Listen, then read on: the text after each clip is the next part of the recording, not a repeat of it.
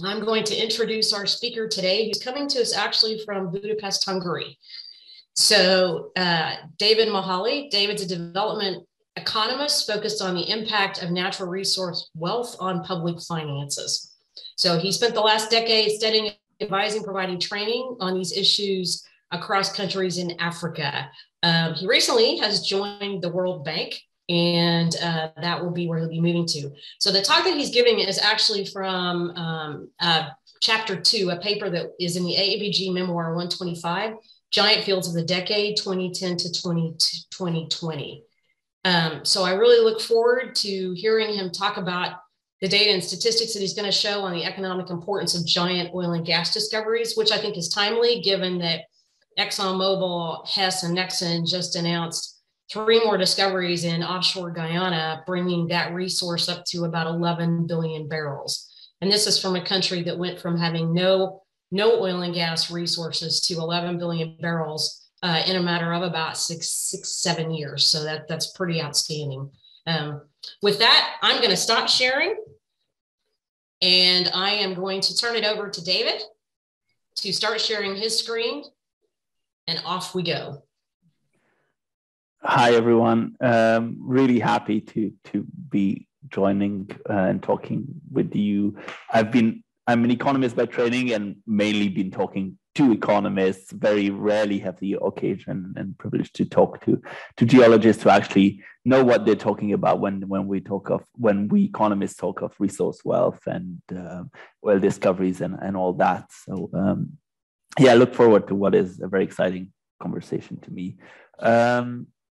So this is, as mentioned, a paper that we did for the AAPG memoir, and it's basically summarizing some of the research, the economic research on the impact of oil and gas discoveries. That's what we wrote. That's what we wrote our chapter on, and it's building on some of our own work, but also other scholars in the field. So I'm now this paper and this research agenda is part of my research that I do at the Kiel Institute, where I'm a PhD candidate, but I'm also an economist at the World Bank. But everything I say is not World Bank opinion or World Bank affiliate. It doesn't represent the World Bank's opinion or anything like that. The paper is actually co-authored with other colleagues also at the World Bank, James Cust and Alexis Rivera Ballesteros. Okay, with that, let me go to the next slide if I can. Okay, so as I mentioned, this study is part of the AAPG memoir, the latest one on giant discoveries. And I'm going to talk mainly about why we economists care about these discoveries. So I'm going to try to run through some of the key papers that discuss some of these economic impacts. Then I'm going to give you a very, very brief preview of what we call, with my co-authors, we call the pre-source curse through a case study. And then I'm going to talk about some of my latest work, which is about getting giant discoveries or any discoveries really out of the ground. Okay, so the resource curse. I'm sure many of you, this is economics textbook for us, but I'm sure as geologists working in the sector, you came across the phenomenon of the resource curse, this idea that countries that are rich in natural resources might be doomed to develop more slowly or stay poor. This hypothesis has been around for a long time, going back to the idea that the Spanish failed to industrialize because of all the gold inflow that they had from the conquests in the 1500s.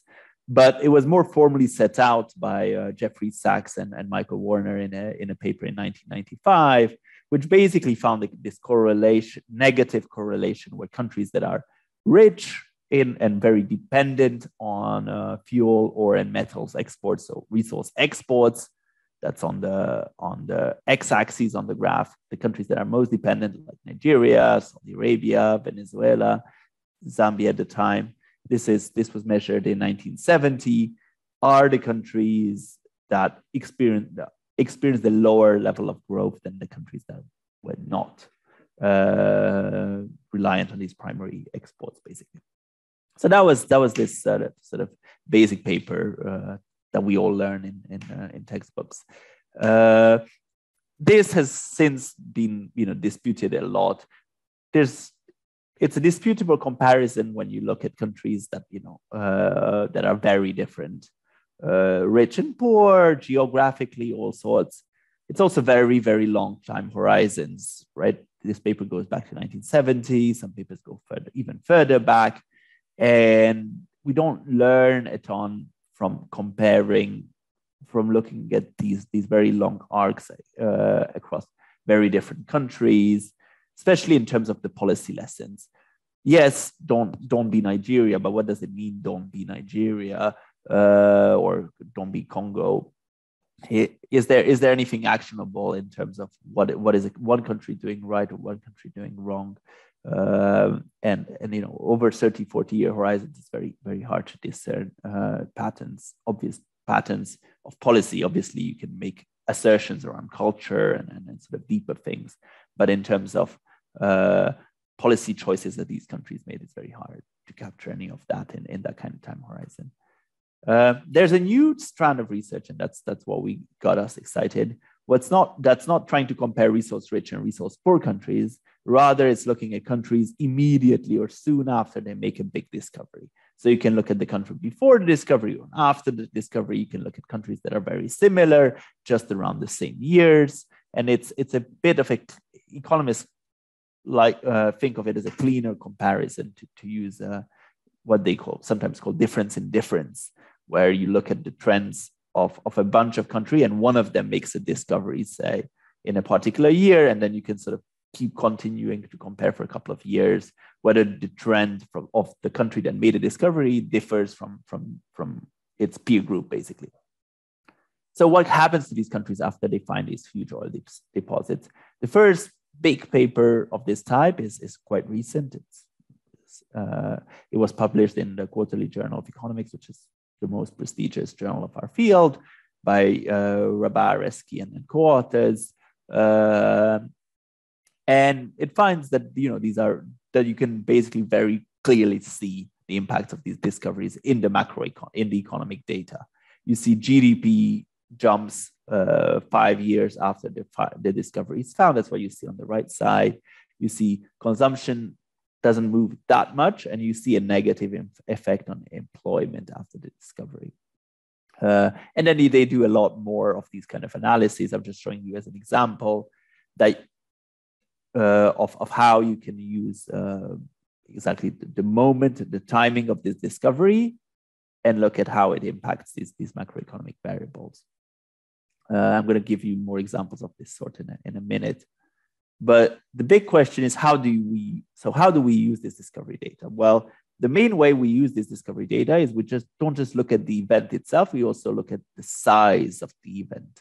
And to calculate the size of the event, we do what we call net present value calculations, where we take the estimated ultimately recoverable reserves, which I know is a debatable concept and all that, but we take whatever numbers we found in the giant discovery data sets in terms of recoverable reserves, or recoverable resources. Sorry, I'm getting confused already. And URR, and then take the price at the moment of the discovery, and then do a calculation in terms of, maybe it takes 30 years, or we take sort of an average curve.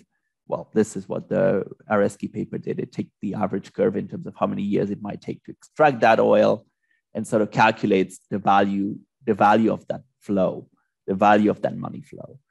Obviously, it's going to be very imprecise, but the idea is that a discovery, of 500 million barrels is different for Guyana than it is for the United States, right? And to get those numbers into perspective, we calculate it as a percentage GDP, which is, again, is an imprecise measure of the size of the economy of the country.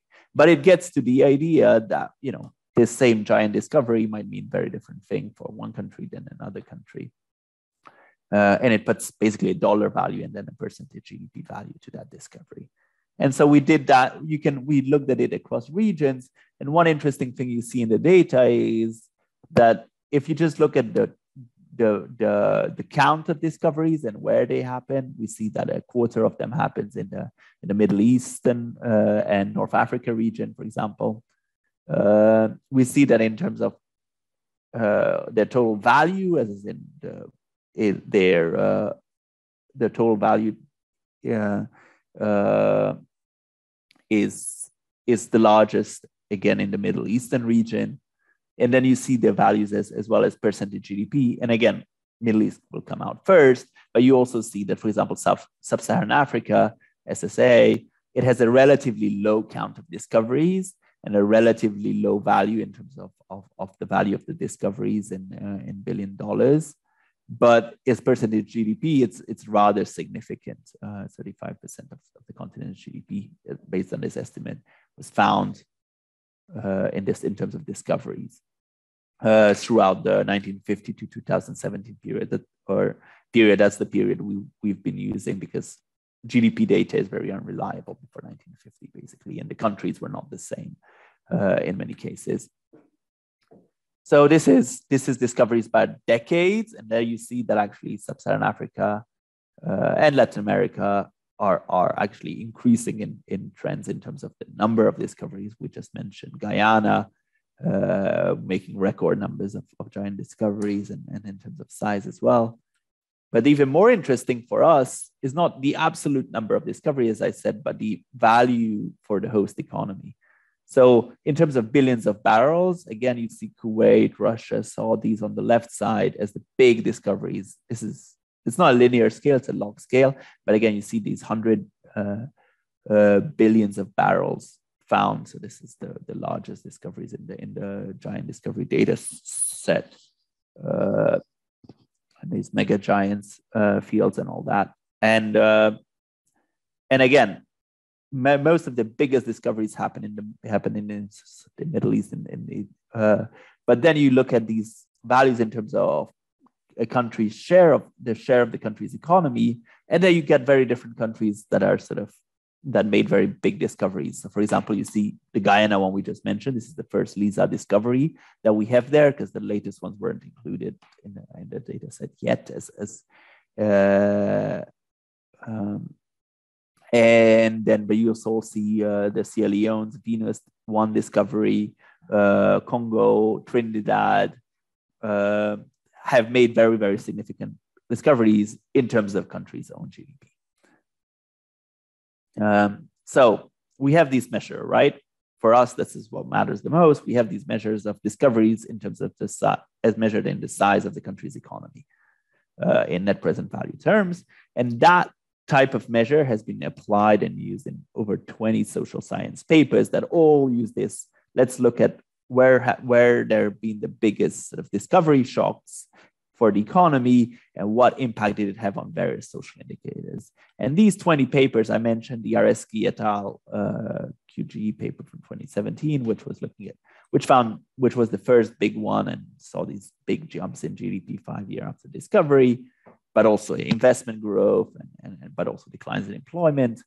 But then we saw there was actually an earlier paper that made less waves that was looking at long-term patterns decades after production, to be fair. But then there's other papers that look at investment spike in other sectors by Toebs and Bezina. There's a paper by Rizante and Sobrino that's focused on the borrowing boom that happens immediately after discovery, which is quite similar to our own paper, which I'm going to talk a little bit about, which looks at the short-term impacts of these discoveries. Some other papers that are out there, just to mention briefly, the giant discoveries are associated with an increase in military spending, more conflicts, less taxation, less patents, so less innovation basically, more protectionist trade policies, rulers staying in power for longer if they happen to have a discovery while they're in power. So the pre-source curse hypothesis that we put forward with my co-author was the idea that some countries in countries with, and we were focused on what we call countries with weak institutions. So these are often countries that's sort of the lowest level of human capital and the less and then the worst performance on various metrics of rule of law and other measures of that nature. What we found is soon after giant discoveries, they have a big there's a big optimism in terms of their expected growth trajectory as measured by IMF forecasts. And what we found is that these countries always was systematically fall short of the expected boom that the IMF was projecting in these countries. And one case study of that is the Mozambique discoveries in 2010 and 2011. Where the initial plan was to produce gas from 2016, mainly via LNG export, mainly onshore. And then 2 years after, there was a big scandal where the government borrowed in secret. This was not authorized by parliament. They provided state guarantees to a state-owned company to buy what was deemed fishing and surveillance boats, $2 billion. There's now court cases and actually even verdicts against the banks that were involved and the borrowers that were involved. Anyways, so that's on the corruption side of things, but also it meant that. But there was also the fact that the gas projects faced severe delayed. Partly because of the falling gas prices, but also because how the hidden debt scandal unraveled, which meant that donors pulled out, the country defaulted on repaying its own loans, and so these macroeconomic problems created further uncertainty, as well as there was a bit later there was also insurgency in the gas regions. So basically, only the smallest one, the FLNG, has secured FID. The bigger projects are still stalled. And the Mozambique story is, Mozambique was actually, projected to grow very, very rapidly and on the back of these gas discoveries. And to date, obviously, the country has become poorer in nominal terms than it was before it found the gas. So that's the kind of problem that we highlight and analyze more systematically in our paper on the pre-source curse. We like to call it the pre-source curse because it happens before the actual resource curse comes in, right? At the moment of discovery and way before you become really dependent on the oil and gas revenues. That's the idea. Another problem that I'm focusing in my new research right now, which is still in very draft form, we have a working paper out, or I have a working paper out, is what it takes for countries to get discoveries out of the ground. Obviously, the Mozambique case is also one of those where a big part of the problem is the country is still not producing the gas, and it didn't even reach final investment decision on the bigger projects. So I studied the number of years it takes between discovery to approval stage to startup stage. I've used both the giant discoveries data set initially by AAPG and a full sample of discoveries by Rystad's UQ platform. And I can see for all of these discoveries, this whole analysis is based on the Rystad data because that's the one that gives me approval dates and startup dates on a standardized form. But I'm looking at both all discoveries and discoveries that are beyond 500 million barrels. And what I see in the data is most discoveries that reach production, they come online within 4 years, or for the giant discoveries, it takes about 6 years for the ones that came online to come online. But there's a long tail of discoveries that never reach production or that take a long, long time. So most discoveries, again, as I said, very relatively rapid, so close to the 5 years that was actually put forward in the RSK paper as the average time it takes to get giant discoveries out of the ground. But actually, if you include all the discoveries that never got to production, then that median value is actually more like, for giants, more like 8 years.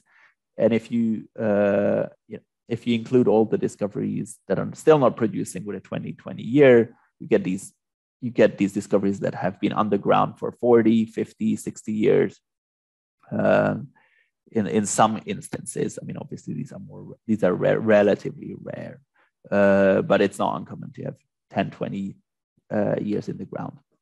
And so I looked at the split by region, and then I do more statistical analysis where I control for the size of the discovery, whether it's onshore or offshore, whether it's oil or gas, whether it's how deep it is.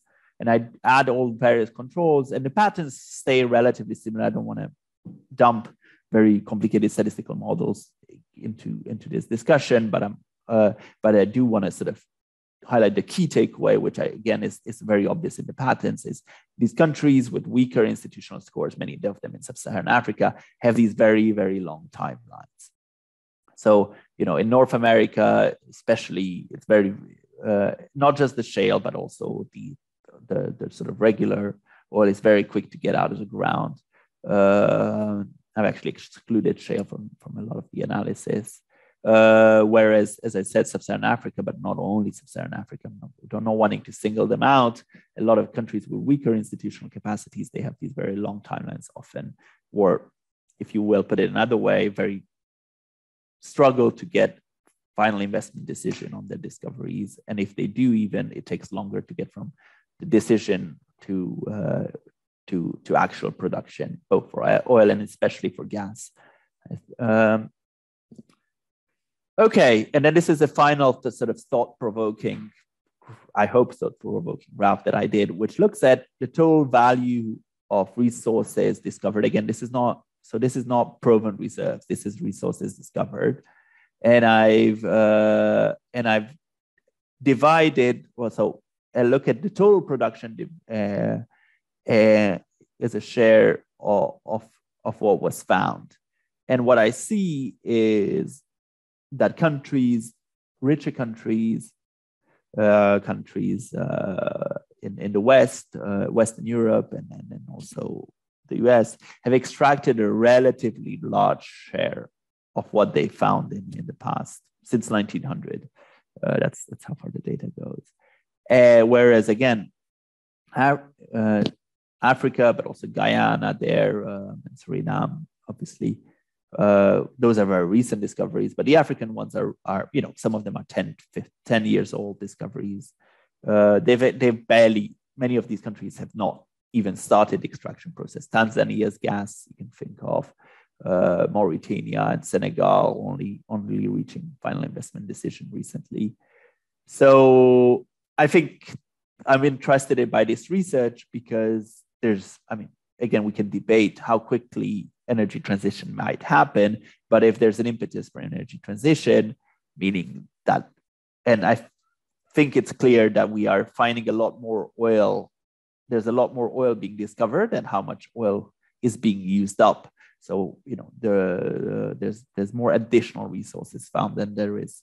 And if there is an acceleration towards more, less reliance on oil, then the question is, will some of these countries be able to get it out of the ground, or will it be stuck and sort of stranded underground? So that's one way I think about this research on timeline. I'll stop here. Thank you very much. This was what I prepared, and happy to answer questions, but also even more excited to hear some feedback on how it sounds from a geologist's perspective. David, thank you. I'll get you to stop sharing your screen. Done. Thank you. And I don't have any questions in the Q&A right now, but I got all kinds of questions in my head. And since we're a smaller crowd, if people can also just raise their hand or type a question in the chat if you have one for David. This is fascinating to me. So one question that I didn't understand on your graph, why the negative effect on employment?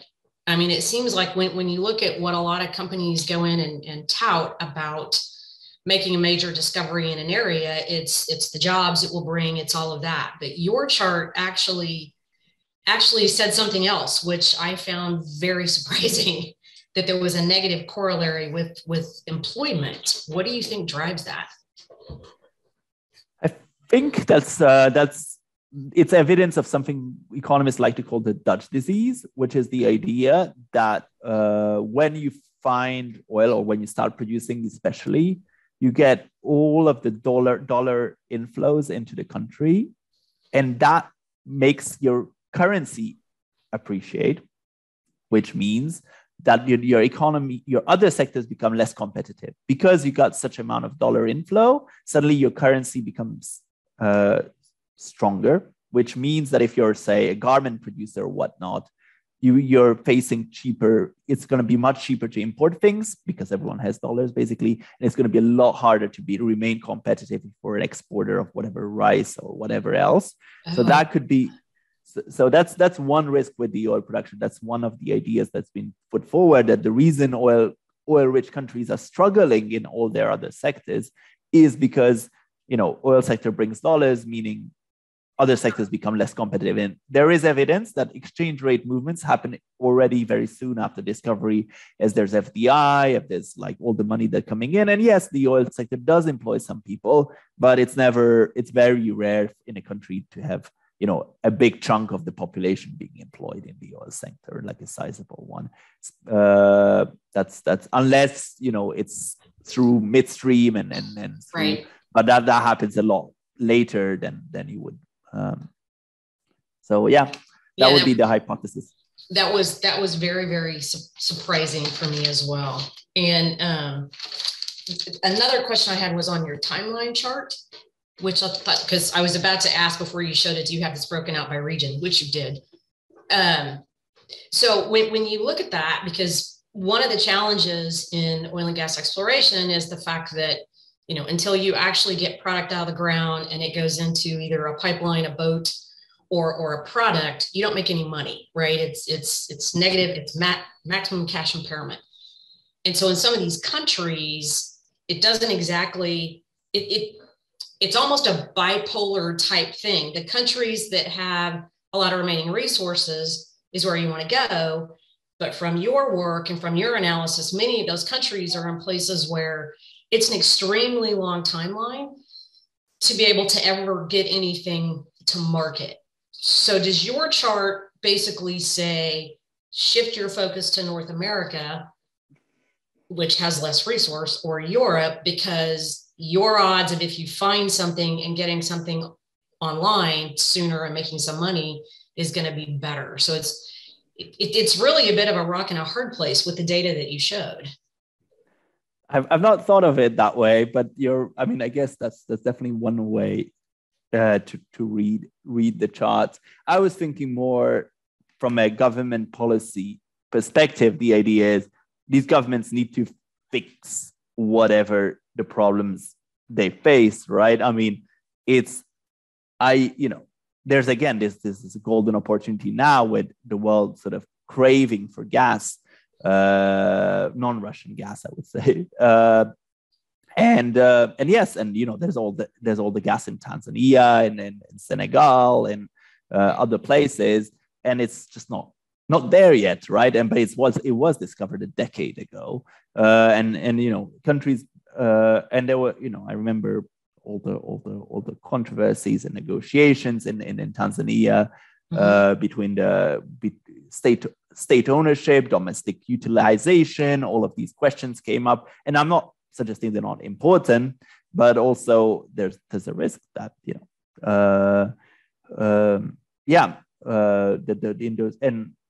Uganda finally secured a final investment decision like 12 years down the line. Again, there was refinery, and those questions were burning. So another way to read it is for policymakers to think through, where those bottlenecks are coming from, and then what can be done about them. So Michael Hines has a question. Michael, you can unmute if you'd like to ask a question yourself. Yes, hello, Michael Hines. My question is, what can now be done to improve the much delayed to bring the much delayed African resources to market? Thanks. So the next question. Yes, they are delayed, but what can be done going forward? I think that's I'd say make clear my research didn't really find like a magical trigger where it seems to me one thing that I did find in the data is actually domestic national oil companies seem to be more aggressive. So nationalizations seem to trigger faster timelines. Not as in, so more national oil company ownership and hard operatorship and all that. So that's not necessarily, so that may suggest two things. That may suggest that they're better at circumventing some of the administrative hoops and that could be one way, or they're willing to take bigger financial risks because they have deeper pockets, because they know that the state's gonna, support them. I don't know. So that's definitely one thing that the data suggested is that those with it, say for example, within a country, the resources that had a larger NOC participation were getting these, and most of the US and Canada and a few countries don't have national companies, but in most countries there is one. So that's one part. I guess the second part is the harder one, which is more about the types of institutional reforms and the types of procedures that should be in place. I think maybe one thing that I'm particularly interested in is the whole sort of local use idea. It seems like a sticking point in many of the countries is that they want to make sure that they don't just get taxes, but they also get local content or domestic utilization or other types of benefits. So I think that would be an interesting question to research further, but I've not gone. I can't find the data in a clean way, which would tell me which countries has how much of these obligations in a way that could use that. But I think that might be one of the avenues to look at. Yeah, it definitely speaks to, as geoscientists, we follow the rocks, right? So, it's difficult at times when I would work with our commercial side. Our commercial guys would be like, well, why don't you guys just go to these places that have the best terms? It's like, well, having the best terms doesn't necessarily mean you have got to start with good rocks and good source rock, and which is what is so sad about both Mozambique and Tanzania. And I've seen the data from both from those discoveries. Fantastic, beautiful rocks, fantastic resource, just challenging in a country that kind of can't get their act together to make it happen. And you had three majors in there trying to bring these resources to bear, and you just couldn't get there. They're in deep water, they're gas, so there's those challenges as well. But really, really tough, and all the discoveries in the Romanian Black Sea were similar as well. Beautiful resource, but just very difficult to be able to bring forward. So it is a real challenge. So, as a geoscientist, we're like Doctors Without Borders, right? It's rocks without borders. You just have to go where the best things are and then kind of hope for the best. But your data does bring up the challenge of, especially in the current investment environment, if it's 10, 20 years to bring something online, that's really, really hard.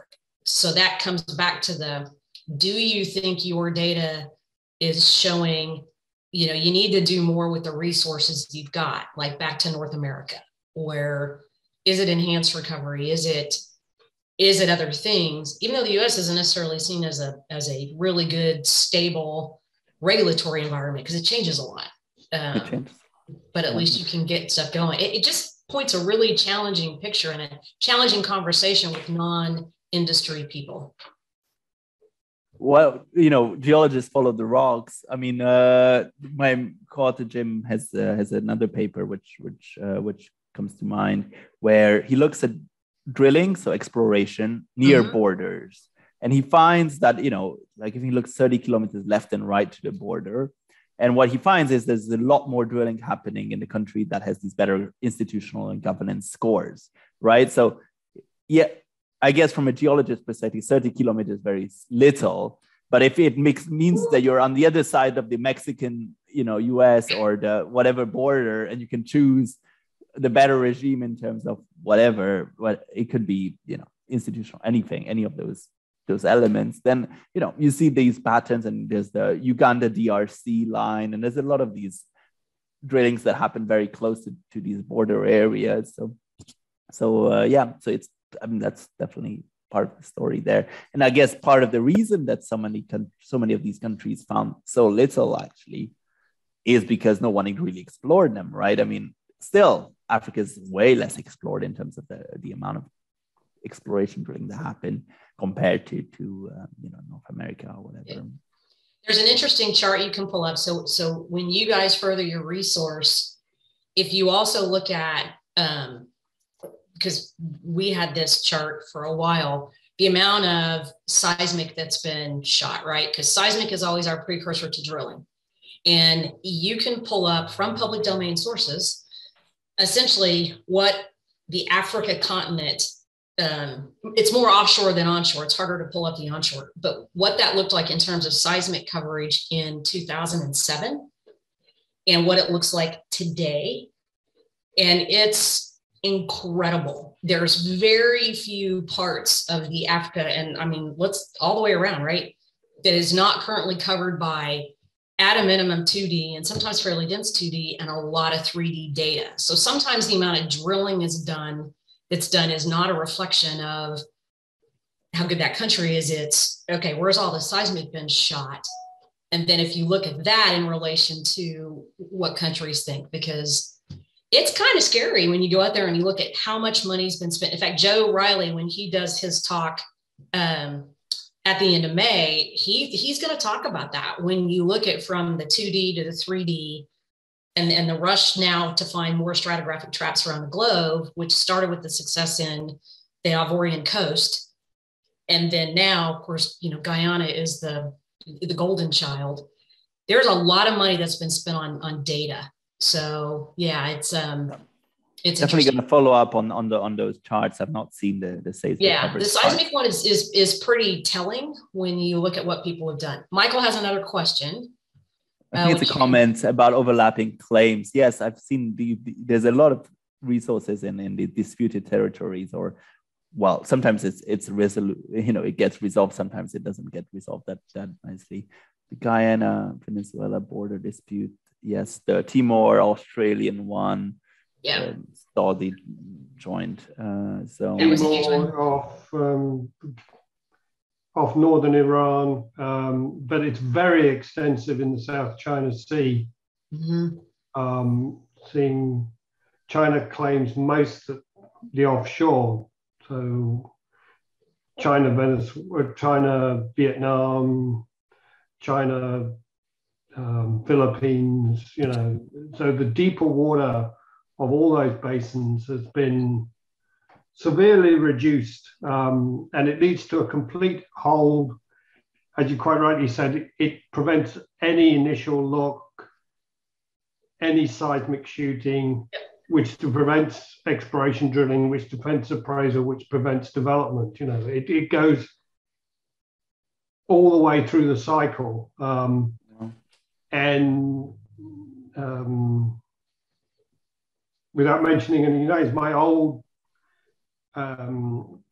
chief exploration manager used to have a map of his world, and he had three types of countries with good rocks, countries with good politics, and others. For him, it was at least as important. So that led to many countries being simply off limits. You simply wouldn't do exploration there, even though you knew there's lots of oil, but merely that's technical oil that has no value to the company. Unless you can produce it profitably, it might as well, not be there. So, Michael, that's a great point. And in the real world, seeing we work for commercial companies, most of us, it's usually a high-level filter that's put on by management that selects out which country we can enter and which one we don't. And we're seeing a massive example at the moment in asset loss in Russia to many of the majors. I mean, and those assets, I think, will simply be lost and they will be written down and they will be nationalized by Gazprom. Gazprom and Rosneft, yep. So it really does matter, this political viability. Let me follow up on that. Actually, Michael, I have a question to you, I guess, on on these. Well, you mentioned obviously Gazprom may be taking over some of the assets within Russia, but like some of these companies, the Gazproms, but also the Chinese ones, CNPC and Aramco and Petrobras. These companies, Petrobras at least partly listed, but like these companies, they're mostly nationally, at least majority nationally owned. Are they more aggressive in pursuing some of these opportunities in what you call sort of politically risky but geologically good countries? And do you think that they have a higher tolerance level for that kind of political risks? Is that how you see it? Or yeah, I think they do have a higher tolerance for political risk, because unlike purely private companies, which have really no influence in the political sphere, national oil companies are a branch of the government, and therefore they can act through their government to influence another government to take certain actions or not take certain actions. So that's why they have, if you like, a greater ability to work often with other second and third world countries. And many of them are themselves located in second and third world countries. They are the national oil company of Nigeria or Malaysia or I would say Russia as well. And so they see themselves having a different role. And also when it comes to justification, they can say legitimately, we're not just interested in making a profit, but we're in this for the good of the people of the country we're from and the good of the people we're trying to do business with. So they've got they think a lot stronger hand to be able to influence things, and so can effectively be more aggressive. I mean, the past masters, depending on how you look at it, are the Chinese globally. They are and often their deals are not purely monetary based, as in a Western IOC model. So they have like these barter deals and all that. Integrated deal to the whole country, and they'll build railroads and steelworks, and so they'll just see it as a part of many other things. So and many Western oil companies won't compete with that. They just don't want to. Would they do exploration as well, or they do? Like Nexen is owned by CNOOC, which is a Chinese national oil company, and both CNOOC and CNPC several years back stated they wanted to be more of a global player, which is why they are one of the partners in the Stabroek block with ExxonMobil and Hess through Nexen. They're kind of U.S. affiliate, but they do, but typically more in exploration as a joint interest partner, not an operator. Even though there's a lot of places now where they're going in and they want to operate as well. So it's, as Michael was saying, it's this establishing yourself as not just a national oil company, but also a true global player with your own reputation. So, but it's hard to compete with, And did you see last week there was an interesting announcement from CNOOC that they're actually exiting their Western countries' positions, US, UK, Canada, because they want to pursue this strategy of essentially third world targeting. Wow. They're because they have a huge in strategic Africa. advantage in that area. Yeah, and they are, I mean, we saw that work in Africa and Southeast Asia. They are huge in going into these areas. And you're right, they have a different economic metric than most, international oil companies have. So they can go in at times and shoot seismic and pay money for stuff that would never make an economic hurdle in other companies. So it's challenging. So it is, as much as we talk about in geology, we follow the rocks. We do as scientists, but as an explorer, you're still in here to make money. None of us are in here to lose money. It's a real fast way to go out of business. And so you do have to understand all of this commercial side and the engineering and what it takes to bring these resources to bear. So you start with fundamentals, right? Where are the good rocks? And Michael, we used to call those countries, we called those basins arrested. So they had either a political overlay, Guyana was in force majeure with both Suriname and Venezuela for 12 years. That's why nothing happened. So, and now it's like, oh, how did everybody miss this? Well, people didn't miss it. You just couldn't do anything, right? Politically, financially, you really couldn't do much of anything because of that. You had to wait for that to play out.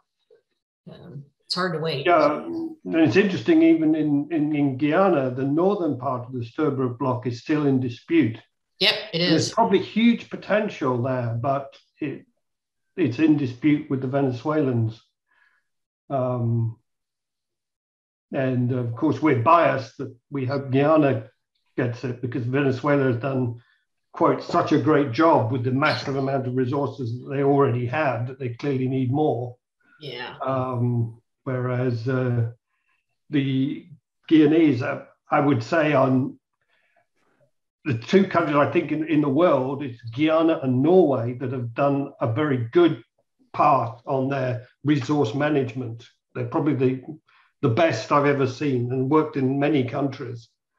Yeah, I was telling David, I think Guyana, they actually have folks from the Norwegian Petroleum Directorate that have been on their advisory boards early on. And I think that's a super smart move because you really hate to see them go the way of Nigeria, which would be, and Angola to some degree. I think Angola did a better job than Nigeria, but still a lot of corruption. So cool. Okay, do we have other questions? We're coming up basically on our time. I appreciate the conversation. I personally find this fascinating because we talk a lot about all this resource that's come on that's been discovered, but until you can actually get it to market, it's basically, it's energy sitting in the ground. And I worry that as we go through the energy transition, there will be less and less incentive to get some of this resource out of the ground. Now, if you're a third world country, or you're even not one of the OECD countries, you're going to want to utilize whatever resource you've got. Many of these areas, it was interesting in your GDP chart and your NPV chart. That country, though, has to have the economic wherewithal to bring it online. I think you had said that, or they've got to be able to get a partner that's willing to come in and do it. So without some of this political and regulatory reform you're talking about, that seems like that could be really hard. Are you seeing any movement in those areas, David? Especially, you're at the World Bank. A lot of people come to the World Bank for financing. Yeah, well, the World Bank, I won't comment on the bank, but yes, many countries that I worked in are waking up that, whether this, how many super cycles like this are we going to have anymore? Is it the last one? So yes, there is definitely that kind of wake up call in places. I think the Senegalese government was the one that put out statements of this sort not long ago, saying they see this big last chance and they really want to maximize on that. Mm-hmm. Yeah. So I think that's definitely high on their mind, and also obviously the other part of the element is their own domestic energy needs, right? These countries have been barely using any, and so they also might be skeptical to look at say the West rapidly decarbonizing, which is great and needs to happen. But that doesn't mean that they want to completely. Well, I mean, they don't see how they could, skip developing, their own resources and their own energy grids and all that. All right. Well, I want to thank David for giving what was a fascinating talk. And again, this will be available on the HGS YouTube site where we store our technical talks. And again, if you have any follow-up questions for David, his contact info actually is at the HGS website as well. Go look at the seismic. I think that'd be an interesting follow-up to your wells drilled data set as well. So thank you very much. Thank you, Patricia. Appreciate this. And I am going